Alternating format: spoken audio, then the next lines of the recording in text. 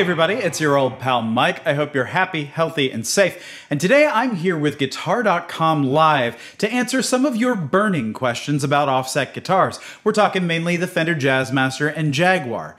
Now, it's no secret that those are my two favorite guitars in the world. I really think Leo Fender absolutely knocked it out of the park with those two. But I can also admit that they're a little confusing and a little bit different, especially when compared with, say, a Les Paul or a Telecaster. And for that reason, they can be a bit daunting when you're picking one up for the first time. In this video, I aim to demystify some of the more confusing aspects of these guitars so that the next time you encounter one, you'll know exactly what to do. Let's dig in. First question. What are the differences between the Jazzmaster and Jaguar? This is a great question because I know that the Jazzmaster and Jaguar can look similar to the untrained eye. However, they are very different guitars. The Jazzmaster possesses the full 25.5-inch scale length that you might find on a Stratocaster or a Telecaster, and this translates to a fuller, bigger sound. Jazzmasters often have more top-end snap and a wide-ranging bottom end, more piano-like sustain. The Jazzmaster has two wide, flat pickups that are wound right to the edge of the bobbin, and these pickups have a very hi-fi frequency range. They get deep lows and very high highs, and that makes the guitar singularly versatile within the Fender catalog. The Jazzmaster also features dual rhythm and lead circuits, as well as the wonderful Fender offset vibrato, maybe my favorite feature of these guitars. The Jaguar is the Jazzmaster's younger and shorter sibling, coming in at a 24-inch scale length, which to my ear focuses the guitar a little bit more, makes it a little bit less bright. The Jaguar often has less sustain overall than the Jazzmaster, but that doesn't make it any less usable. In fact, it gives it a unique voice. And that unique voice is bolstered by the electronics package. The Jaguar features two single coils that are relatively the same as a Strat pickup. However, the pickups are surrounded by serrated metal claws that serve to focus the magnetic field of the pickups and also quiet it down considerably. Visually, the Jaguar stands out a bit from the Jazzmaster because of its metal plates, but the Jaguar also differs from the Jazzmaster in the lead circuit controls. We've got on-off switches for the neck and bridge pickups, as well as a bass cut switch that thins out the tone and makes it perfect for standing out during a lead. Rounding out the package on the lead circuit are the traditional volume and tone controls that you'll see on many other guitars, as well as the Fender vibrato. Now, if you find yourself wondering which one of these guitars will work best for you, I encourage you to seek them both out, because while they are very different guitars, they are equally potent as music-making machines. Next question. What's the deal with the rhythm circuit? How does it work, and does it sound good? Believe me, I get this question all the time because the rhythm circuit is still a big mystery for most people, but I'm here to help. Simply put, the rhythm circuit is a secondary set of tone controls on your guitar. When Leo Fender released the Jazzmaster in 1958, his original intention was for the rhythm circuit to be your main sound. With the switch flipped up, the neck pickup is engaged and run through a set of darker, rounder tone controls, producing a sound that you just can't get with the lead circuit. You'd use this sound for rhythmic chording and that kind of thing, but when it was time to take a lead and stand out from behind the band, you'd hit the switch into the down position, activating the lead circuit controls. That's the toggle switch, as well as the volume and tone controls that you might find on any other guitar.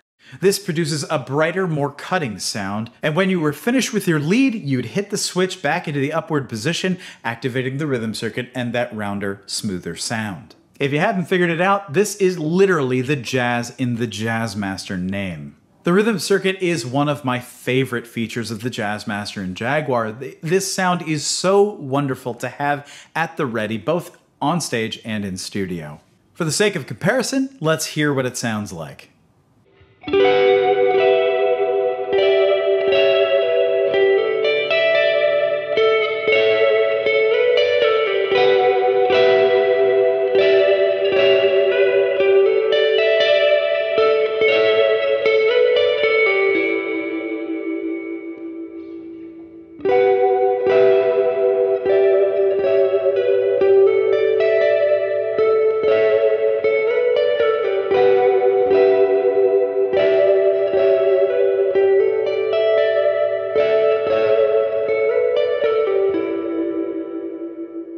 Now, while the rhythm circuit was originally intended as a jazz sound, I have to admit that I'm terrible at jazz. I don't play jazz. So what do you even use it for? Well, there are so many things you can do with it. There is a veritable world of dark clarity available at your fingertips. Here's how I use it in a modern context.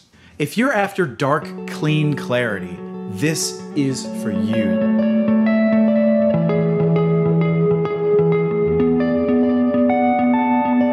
You can easily attain wonderfully round, somber tones just by flicking the switch at the top of your Jazzmaster. And if you're like me and you love fuzz, then the rhythm circuit almost feels tailor-made for fuzz pedals. It can provoke some gargantuan sounds when paired with the right gear.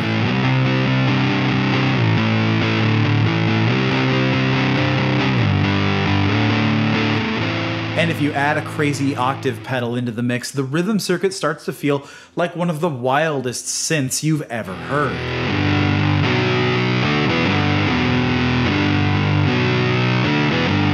It's also worth noting that the rhythm circuit hails as one of Forrest White's many contributions to the Fender legacy. Forrest White was hired by Leo Fender as plant manager in 1954. However, a few years before, on a visit to the Fender factory, Forrest White showed Leo Fender a 10-string lap steel that he made with his father that featured this very circuit. Moving on. What was the thinking behind the bridge and tailpiece system, and is it true that it only works properly with heavy-gauge flat-wound strings? Yes, it's true that in the earliest days of the Fender Jazzmaster and Jaguar, flat-wound strings were the norm, especially heavy gauges. With the Jazzmaster, Leo Fender was trying to capture the jazz market and create a solid body guitar with the string geometry of an archtop, which is why when you look at a Jazzmaster that's set up properly from the side, you can see that the strings flow from a tailpiece over a floating bridge and down an angled neck. These were all important parts of the design. And so, of course, these guitars were originally intended to wear 13 or 14 gauge flat wound strings. However, that doesn't mean that you can't get away with lighter round wound gauges, although there's a caveat. When the guitars are set up as intended with a pitched back neck and a raised bridge, they generally work fine with string gauges from 11 up. You can absolutely get away with 10s, but it does take a little bit more work, especially if you're going to stick with the stock bridge. It wasn't until people started trying to put light gauge strings on these guitars that the old familiar complaints of the strings not staying in place and the bridge wobbling around came to be. But if you're going to swap out the bridge to a stay trim or a mastery, you can absolutely get away with 10 gauge strings. Still, for the best possible performance out of your Jazzmaster or Jaguar, it usually helps to step up a gauge. If you're using 10s, try 11s. Jaguar players may find that the short scale really goes well with a heavier string gauge. I use 11 to 50 on my Jazzmasters, but Jaguars, 12s, 13s sometimes. All right, next question. Are Jazzmaster pickups P90s? And if not, what's the difference? What a good looking question. It's true that people get these two pickup types confused, and I'm here to set the record straight. Now, P90s, we all know them from Les Paul Juniors and Specials. They are formidable pickups with a great rock tone. P90s have coils wound tall and thick around adjustable screw pole pieces with bar magnets secured underneath. They have a healthy amount of output and a gruff mid-range focused personality that makes them hard to beat for loud rock and roll types. Now, Jazzmaster pickups are a bit different. They are a lot like if you took a Strat pickup and flattened it in a press. I actually happen to have one here with me, and you can see that it is both very wide and very flat. They're short pickups wound right to the edge around Alnico rod magnets, which is what you'd expect from most Fender pickups like a Strat or a Telecaster. Mids are slightly decreased, as is overall output. However, they still retain that signature Fender sound. And because of the shape of them, well, they can be a little deeper and a little brighter than most other Fender pickups. The earliest Jazzmaster pickups are both louder and darker than those that came later. In '64, Fender changed the pickups for a brighter, lower output sound. Now, confusingly, Fender has opted to use real-deal actual P90s in some of its current Jazzmaster offerings, most notably the Classic Player and Squire J Mascis.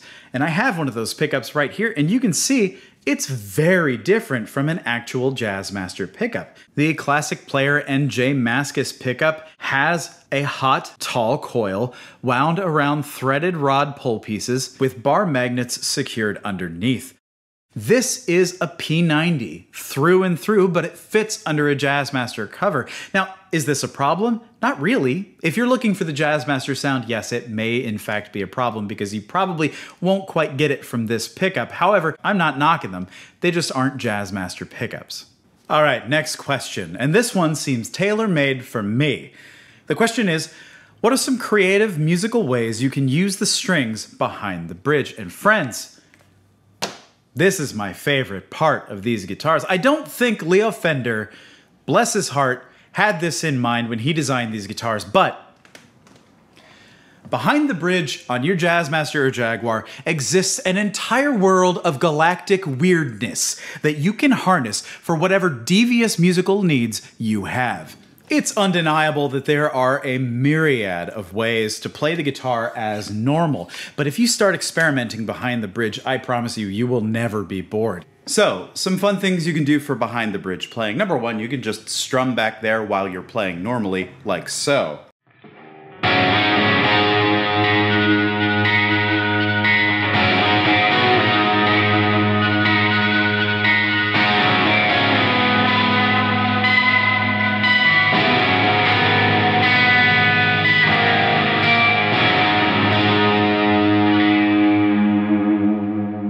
Pretty fun, right?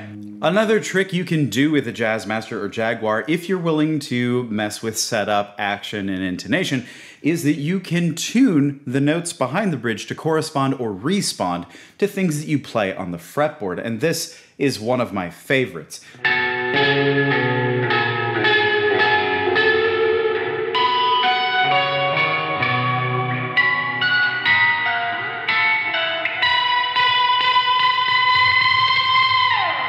Did you hear how certain notes jumped out? It's different on every one of my guitars. Some are set up for minor keys, some are set up for E or A major. It really depends on the geometry of your specific instrument, but I find that this sort of tonality opens up a world of possibilities, especially when it comes to things like texture. You can sort of emulate the sound of a chaotic cello or a didgeridoo if you have your guitar set up for it.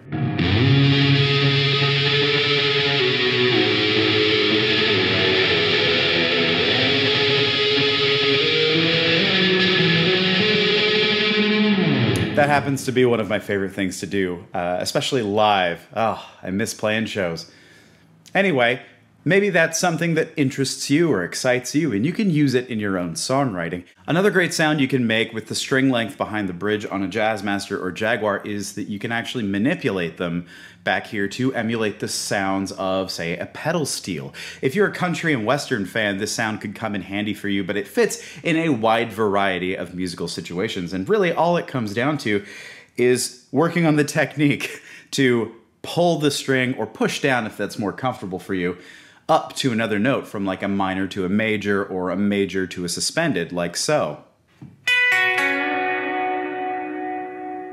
Isn't that just nice?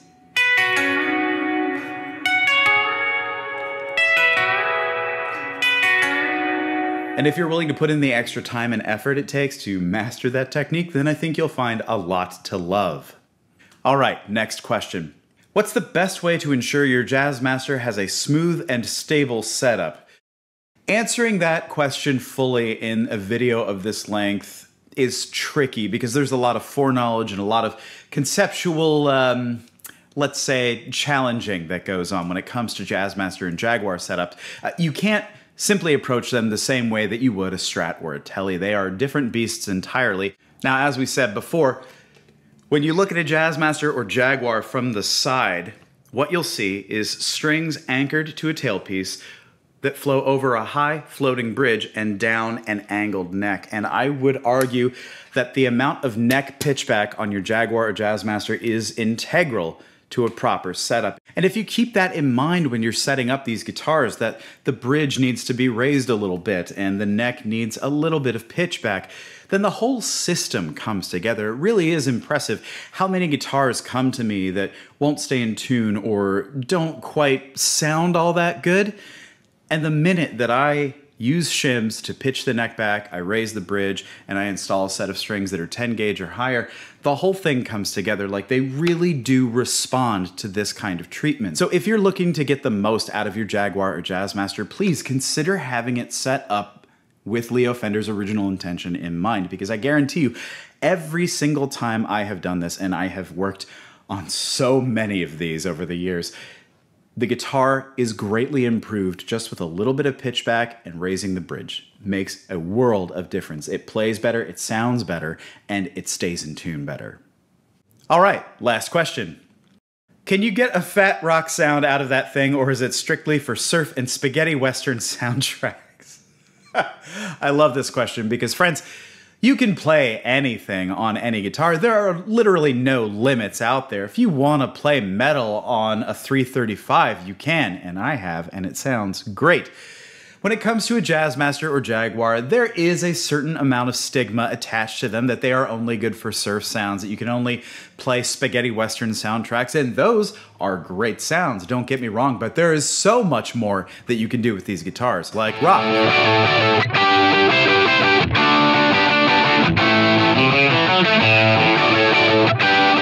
Metal.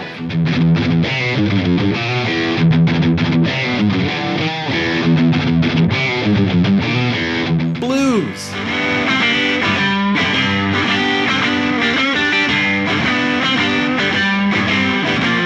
Indie.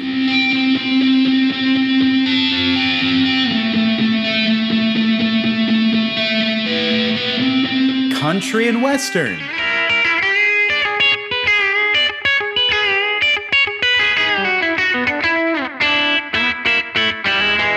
And yeah, even surf.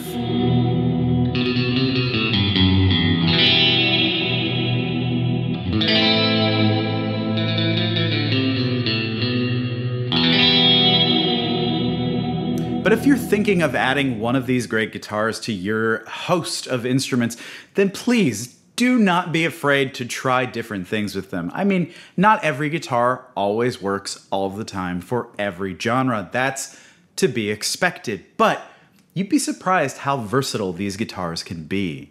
And it's that versatility that makes the Jazzmaster my #1 go-to guitar on stage or in studio.